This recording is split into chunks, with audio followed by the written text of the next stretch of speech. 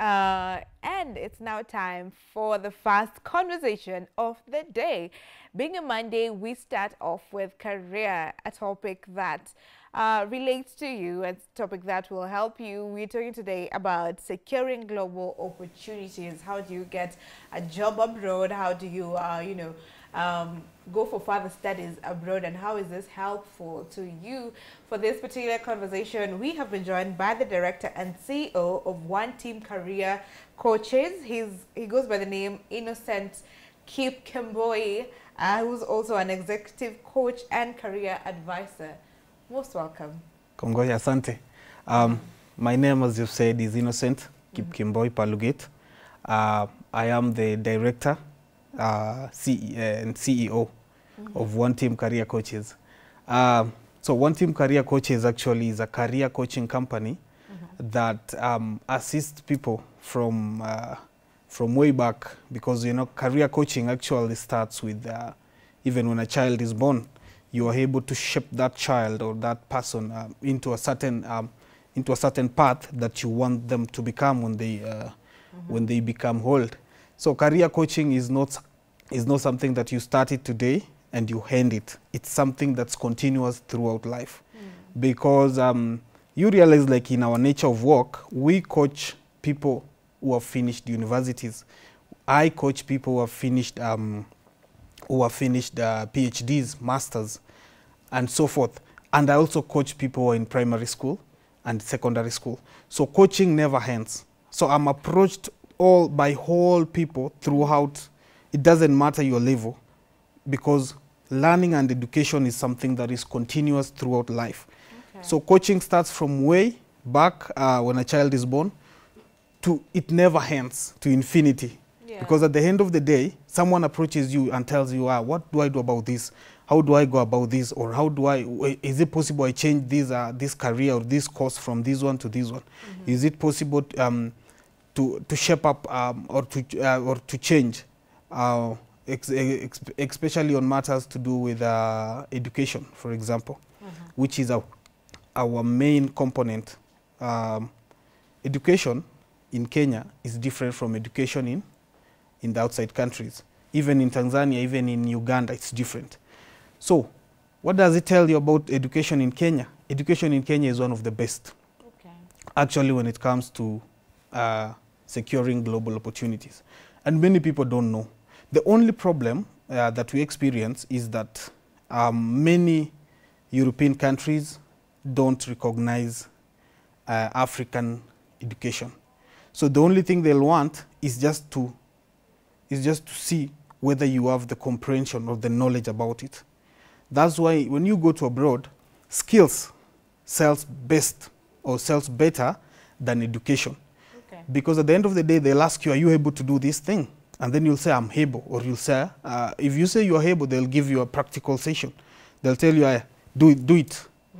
So unlike Kenya, whereby papers sell, when you go to abroad, skills, it's skill-based. Skills sells. That is why when you see even the government now, they are pushing for the CBC and the technical colleges, the RVTTIs, the ones that you'll be able to learn practically. And I always even tell my majority of my clients, even the guys who are in university and colleges now, as much as you read the paper-based education, ensure you also look for someone or a mentor who will be able to assist you get the practical part. Let's say if you go to school on a Monday to Friday, you're in university. Let's say you are studying tech or engineering or any course. Make sure on a Saturday you have a friend, a mentor, who will come and show you the practicals, who will work with you. Let's say if it's you're doing engineering or you're doing a course on electrical. You will be able to work with this guy and he'll be able to show you the practical part of doing these things. So career starts from when someone is born to infinity.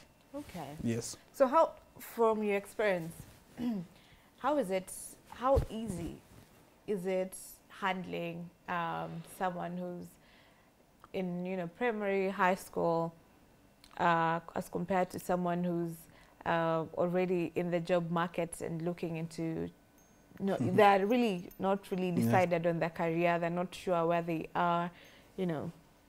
First of all, actually, you have touched on something that has been of a concern to me, because like now, our company, it deals with assisting people move from Kenya to abroad, either on matters job or on matters education, which I always say it's more of education, because education gives us a bigger platform. Okay. Like, for example, there cannot be 1 million jobs abroad at the moment as fast as now.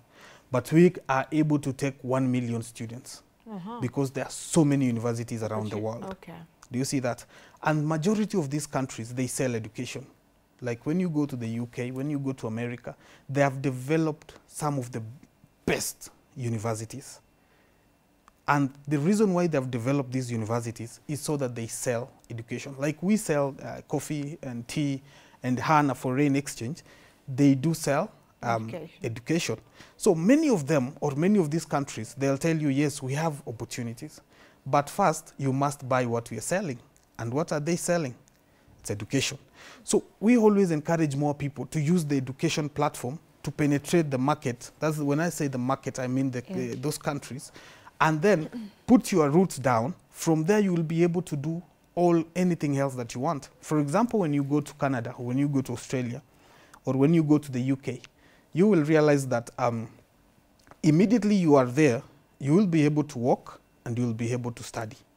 So unlike in Kenya, whereby you only study and then you wait to graduate and then start looking for a job, when you are in these countries, you will be able to immediately work and study.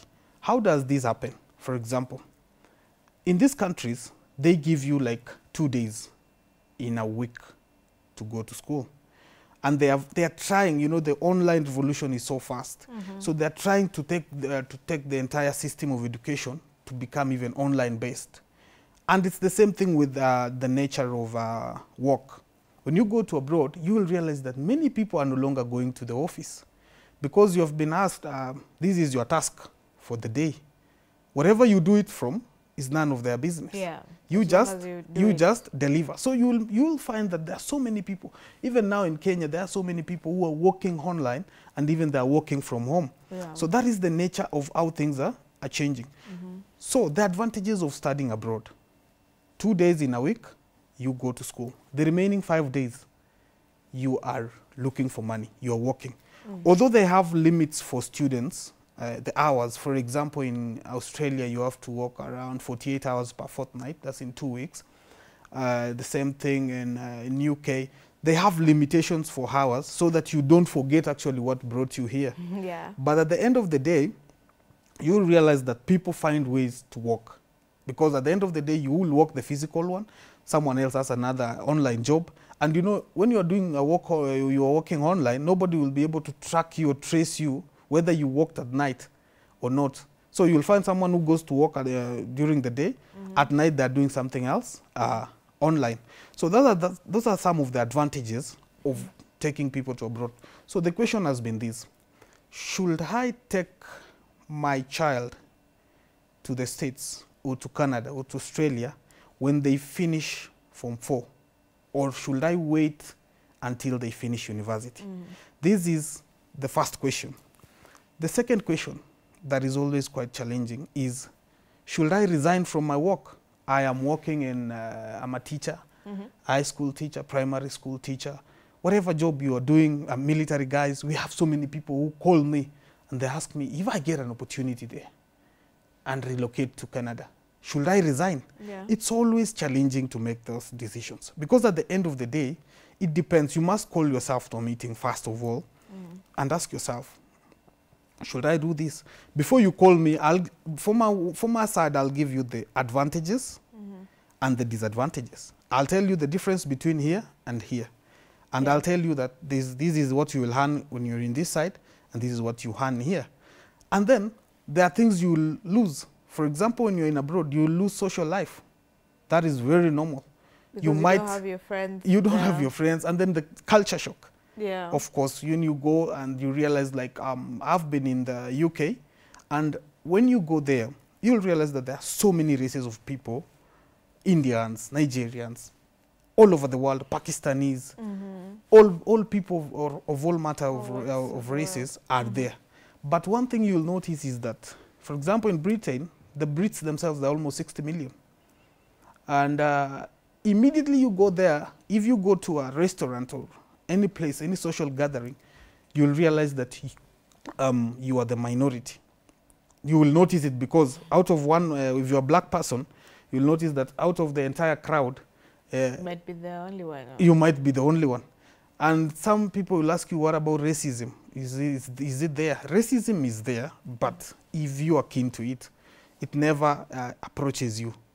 If you are keen to it, for example, I remember I could go to a counter and I'm waiting to be served and we are many, and then you realize like, it's like nobody's seeing you.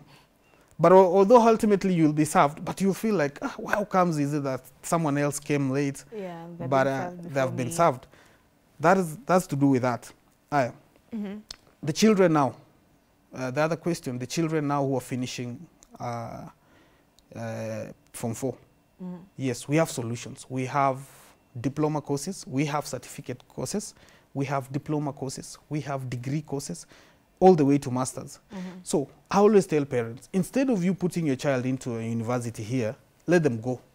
Why? It's because they will be able to work and study. Instead of you putting a child in university here, you'll be able, imagine now you'll have to pay for their rent, you'll have to pay for their food, you'll have to pay for their clothing, you'll have to pay, like literally everything. But isn't it even more expensive for them to go abroad? When you take them abroad, for example, colleges in Canada or Australia, we have community colleges, which are very cheap. You know, the problem we're experiencing in Kenya is lack of knowledge, because there are community colleges that with as low as even 200,000 Kenyan shillings, you are able to secure an admission there. The only problem is that if you want an admission now in a community college, let's say in Canada or in Australia, you'll have to wait. You'll have to, this year you'll have to look for an intake, probably next year, a year ahead, so that you get the admission. The normal colleges, the ones that they offer diploma and degree, let's just say a normal university, you will realize that they have certificate, they have diploma, they have degree, all the way to PhD. And people don't know that a child is able to start from a diploma and then to an advanced diploma or even a certificate. So we have made it, we have made people believe that the only way you can go abroad is when you're going for a master's or when you're going for a PhD. They call it to further studies. Exactly. And that is what has been believed for so many years in such a way that we are no longer aware that we have diploma courses for international students. So now the people, now we are teaching people, we are now killing that perception, and we are telling parents that your child, the one that has just finished Form 4, whatever the grades, whatever the grades they score, they are able to go and even start from a diploma to an advanced diploma to a degree all the way up. So that is what we do. Because at the end of the day, if you come and you tell me I want a school in Canada, I'll be able to assist you, get that school, assist with the entire visa application, and guide you all through until that child or that person manages to fly abroad. Yes. So now, my next question would be, what are some of the requirements for students to go abroad? Because I know that there's this test that is usually required, IELTS test. Is it one of the requirements for every university abroad, let's say the US, the UK? First of all, actually, you've gone to a very, very, very important question, because one is we have an IELTS academy. At One Team Career Coaches, we have an IELTS academy, a caregiving and a support worker academy, whereby we assist these people get the knowledge and sit for the exam. So IELTS actually is prepared by the British Council. It is prepared, offered, examined, everything by the British Council. It is the most recognized English test language in the whole world. So that means it's the #1 English test language. So many countries, let's say not even many, because America, the moment it's America, UK, Australia, Canada, Ireland, New Zealand, it means the whole world now. So the whole world now requires an English test before you talk on anything. So when someone comes, the first thing, apart from having a passport, is putting them into our academy. They start with the English test. The moment you have that English test and your academic papers and a passport, now you're good to go. So of late, recently in Australia, they brought in new rules, which I'll want to share with our people. They have put Kenya now on level 3. For those people who want to go to Australia and people from Rift Valley, you know, Rift Valley, virtually now every family has 2-3 kids who are in Australia. So now Kenya is in level 3 in terms of visa processing. Level 3 means level 1 first. Level 1 is an American who wants to go to Canada or an American who wants to go to Australia. The only thing you need is a ticket. Okay. When you go to the airport with your ticket, you're told, I'm a British citizen, I want to go to Australia. Oh, you go. You're good to go. Level 2, it means they'll have to ask you, where are you going? What are you going to do? So you'll have to say, I'm going to study, or I'm going on a visit, or I'm going on whatever the thing that is taking you there. And then they'll stamp it. That is where we have been. Now, Kenya is now on level 3. Level 3 now, it means there are 2 sets of rules. The ones for the host, let's say I'm going to a university. The university will ask me for a bank statement, for an highlights, for whatever they ask me, I provide. And then now when you go to the embassy now will ask again, give us the highlights and give us the bank statement. So it means two levels of barriers. It doesn't mean like it's not possible, but it means 2 levels of barriers. For example, when a university asks you for papers, they don't come to ascertain. This is Kiambogo University. Are you sure you went to this school? They don't. The moment whatever you give them is where they'll believe. But now, when the embassy asks for those papers, they are able now to even make a phone call to that university and ask them, did he know, did you study, or was this person ever there? So it means now it's becoming strict. And the more it becomes strict, if we go to level 4 and end up in level 5, for example, Nigeria now, they are in level 5. In short, there's no Nigerian who can go to Australia. And how does a country end up here? Well, how did they end up there? How did we even end up in level 3? Yeah, because you said you were in 2. And then we are now in level 3. We dropped, okay. We dropped to level 3. Why? Fake documents. We are using everything fake. From Okay. fake papers. People are going to River Road here. They just say, I finished a degree in Moi University, and then they take it and they want to go to masters, and someone has never even been to school. They've done a degree. Oh my goodness. And then bank statements. They've been using also fake bank statements. So someone just goes to a cyber, they pull out something, and you know, so they noticed like we are now almost, of course Kenyans, we are now almost like Nigerians when it comes to shortcuts and ukora. Kenyans, they like shortcuts. Even in highlights, I remember there are clients who call me and they ask me like, is there a way, you know, is there a shortcut for this highlights thing, you know, I just get the result. I told them, you know what, my friend, this one there is no, you know, you cannot bribe a white person.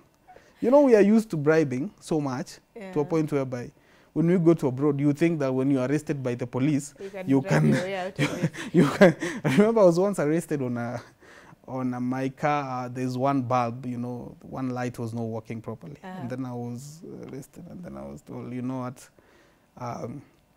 first of all, where is your license? I gave them. Then they were asking me, how comes your car is like this and this? So I thought, like, I'll talk my way out, you know, negotiate, like the Kenyan that I am. I was told, come out of this car, and they called breakdown. And the car was taken. I was told, you will have to follow up for the car in the police station.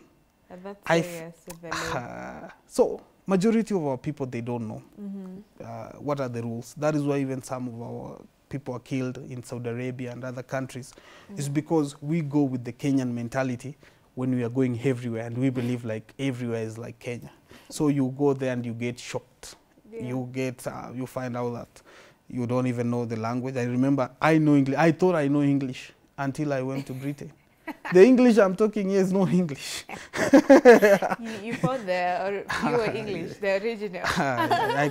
I used to say, yeah. Thank you. Sorry, thank you. They're talking and I can't get anything. So that's how are you?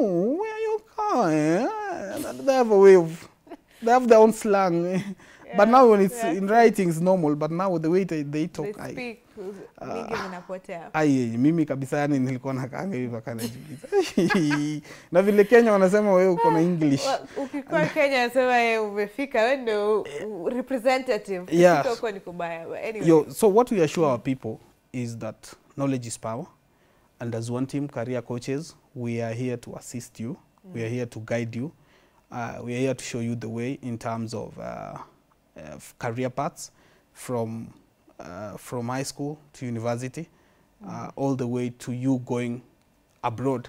So it's always a process. That is why I always tell people, like, don't wait until when you're ready. You can never be ready. You can never have enough money.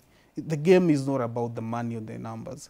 It's about the willingness. That's why I always say, wherever there is a will, there is always a way.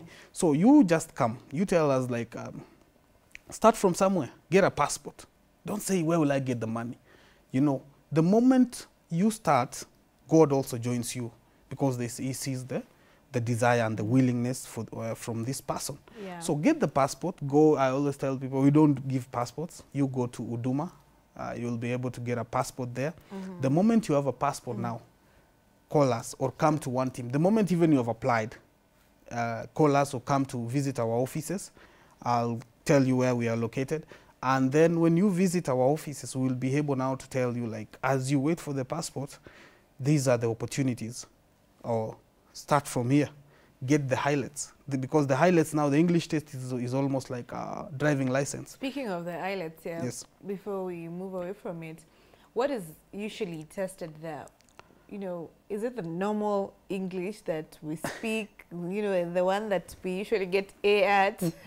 Because I understand people fail in the test sometimes, but Kenyans are good with English. So how is it like? Kenyans are good with English until you encounter the English people themselves.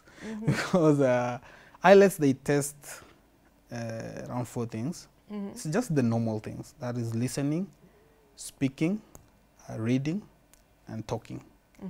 So let's say in listening, you can be given a recording. And then let's say the person says, good morning, how was your night? For example. And then you are just told, repeat that. But now the accent is the British accent. So you'll be able to, good morning. So sometimes someone, Kenyan, especially those my friends from Rift Valley, my brothers. Yeah, but anyway, it's an English test. Okay. It's intended to just test your ability to read, write, and listen. So it's never like it's a big deal. That's why we just coach you for around 3 weeks, and you're good to go. Okay. Some people, some sharp people, someone who is sharp, for example, is able even to, we coach them for a week or 2 weeks, and then we just book the exam with the British Council. And then you go do the exam, and then there is no failing in English. Okay. There is bands. You start from 5.0, or it starts from average is 5.0, but that one is a fail. You need at least 5.5. 6.5 now is the normal, almost the main band used by many universities to get the placements for schools. Okay. 7.0 now is for serious courses, nursing or medical courses. 7.5, 8 and above now is someone now who has really excelled. So every course has a requirement, has a different band of requirement for highlights. So you have to, when you're studying the highlights, or when you put you to our academy, you will be able to be in the academy, and we have already shown you the course, or the course that you need, and you already know what band you need to score specifically for that course. So everybody that wants to do nursing, mental health, or any clinical or pharmacy, or any other course related to the medical world, you have to score at least 7.5. And in that 7.5, make sure you score 7.0 in all the tests. That's listening, speaking, talking, and writing. at least a 7.0. Don't score something less than that in each one of them.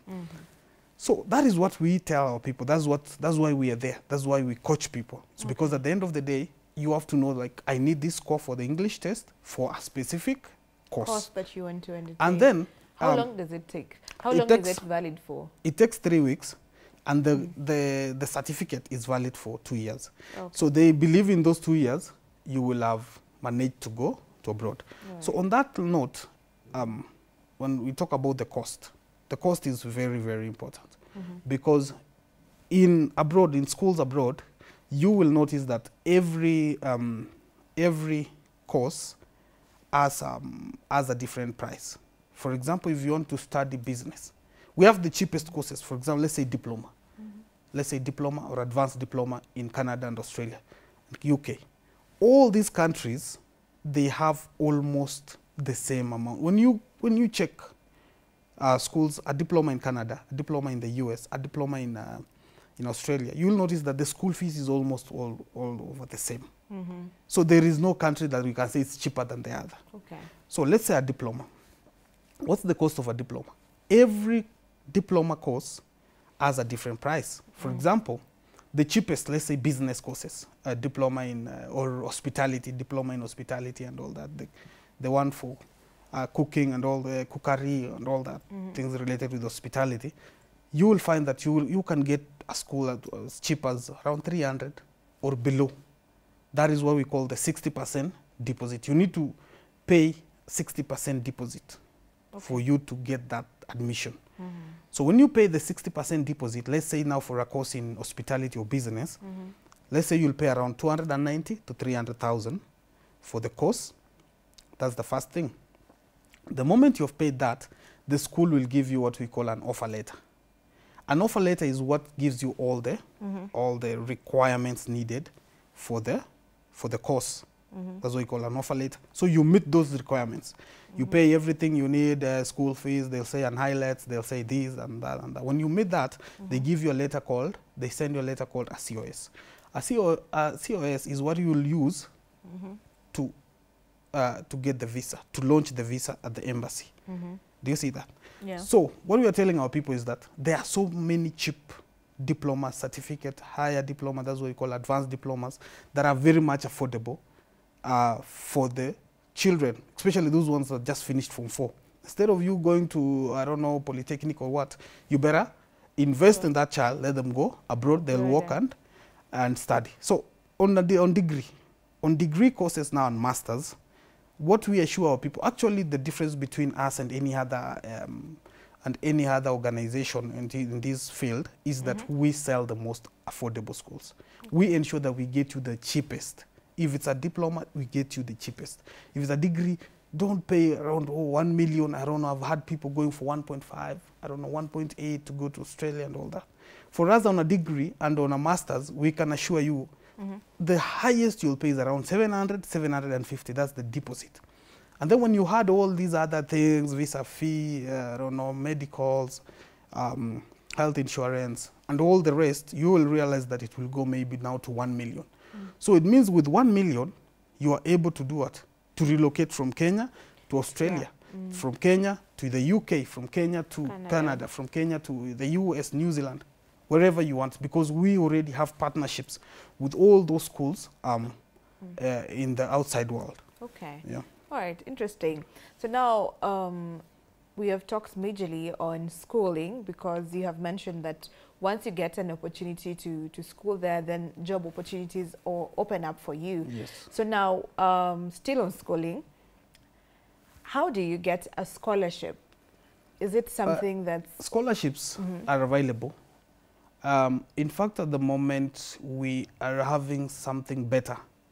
Because when you wait for a scholarship, they'll want to sponsor the brilliant people in a particular field. You cannot tell them, I need a scholarship to do a diploma or a certificate in hospitality.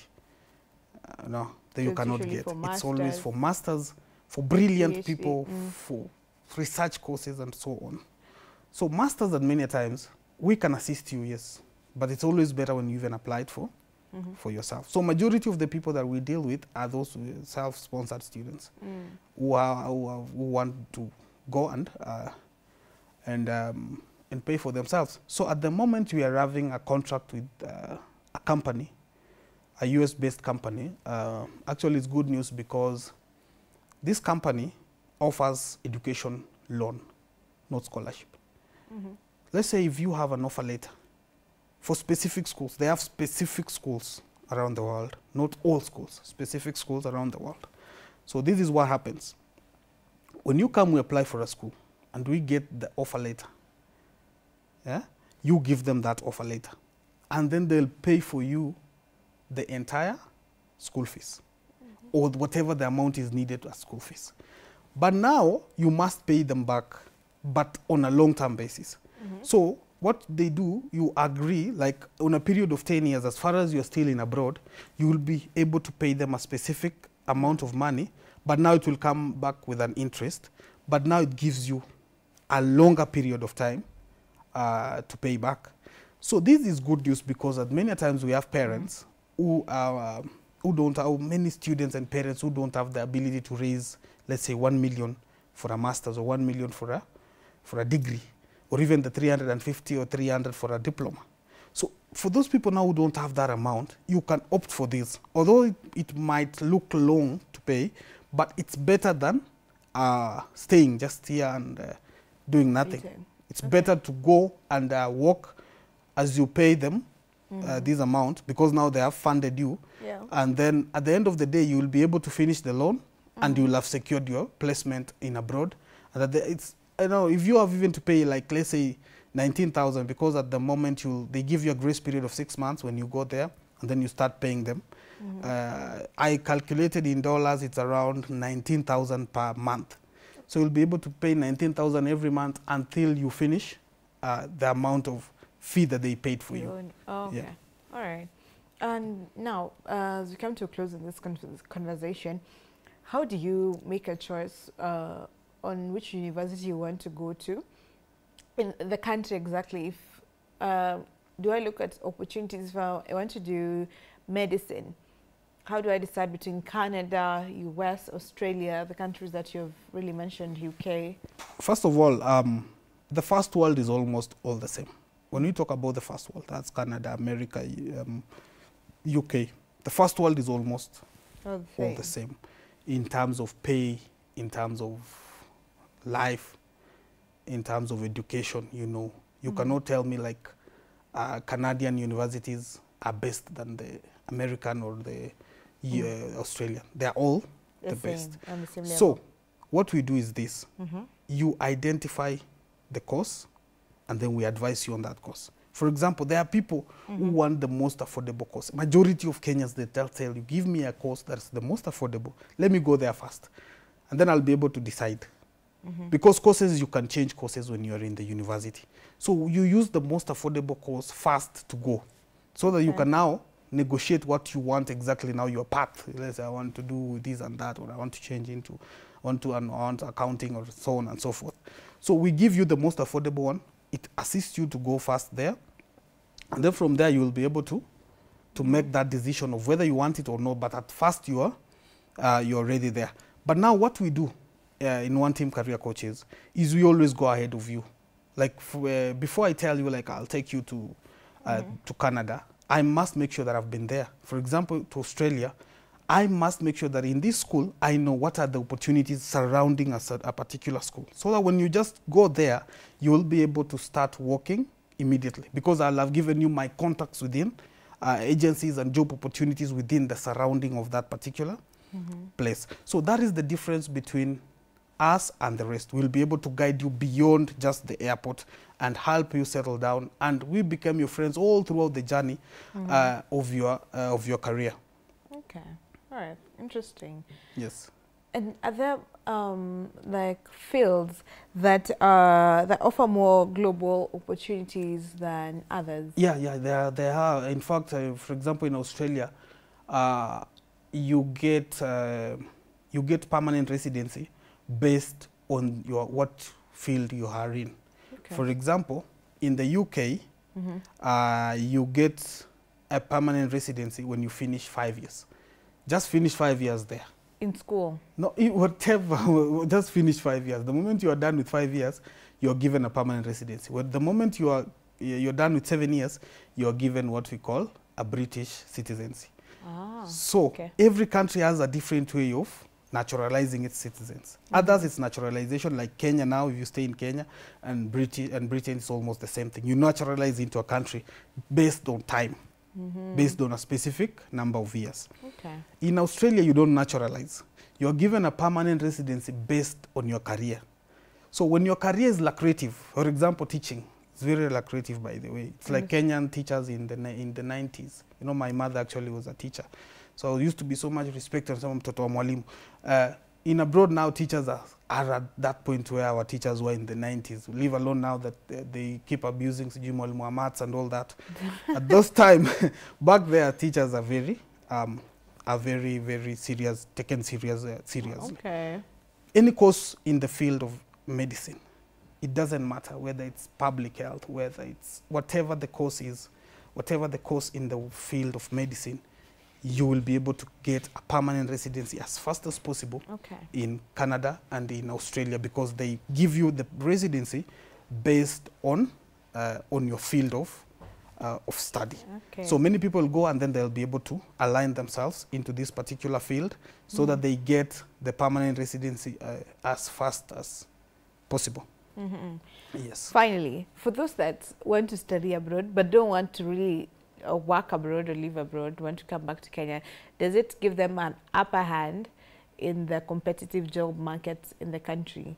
It used to, but nowadays it's a bit tricky. But it's in an interview, when you are going for an interview and someone, let's say they went to Cambridge University, at that point that's an upper hand, because this is a person who is exposed. So anyone who has studied abroad and they're with you here, and then you want to, let's say, whatever university you went to in Kenya, and then I went to a university in the UK, definitely at that point, first of all, it's advantageous to me because I'm exposed and I know what it takes to lead or the world, what it takes to know the world and to be able to deliver in that particular field. So it's still advantageous as of now. All right. Yeah. Thank you very much, Innocent. I will give you an opportunity to say where people can get you, and maybe a final word to, you know, for those that have not really thought about studying abroad and the advantages of it. This is your camera. Thank you so much for this opportunity. I want to say thank you to Y254 for giving us this chance to teach and talk to our people. My last word is that put God first, because wherever there is God, there is always a way. He provides and he makes a way. And then, as I always keep saying, where there is a will, there is a way. Find a way to start. Start from getting a passport. The moment you have a passport, don't wait until you have money. Don't say, I don't have money. Don't victimize yourself. Make sure you start from somewhere, and then talk to us. Tell us, I'm in the process of getting a passport. What do I do? We will be able to guide you. So our offices at the moment are located in Eldoret, Safina Plaza. That is first floor, room F2. That is where One Team Career Coaches is located. And we are opening up soon an office in Nairobi, whereby we'll be able to assist people get the highlights, there's the caregiving courses, and of course the entire visa processing and everything related to study abroad. So my phone number is 0719 565618, 0719 565618. So you can call me, we can have a conversation, we can find a way. Don't sit down, don't say it's not possible. Everything is possible, because wherever there is a will, there is always a way. Thank you so much. Wow, what a way to close it. Thank you once again, Innocent. Where there's a will, there is a way. Now you know how to secure a global opportunity and the benefits that come with it. That's what we've been talking about. This has been a talk on career. We're going to take a short break, and then Valentine is coming back with youth and politics. Stick with us.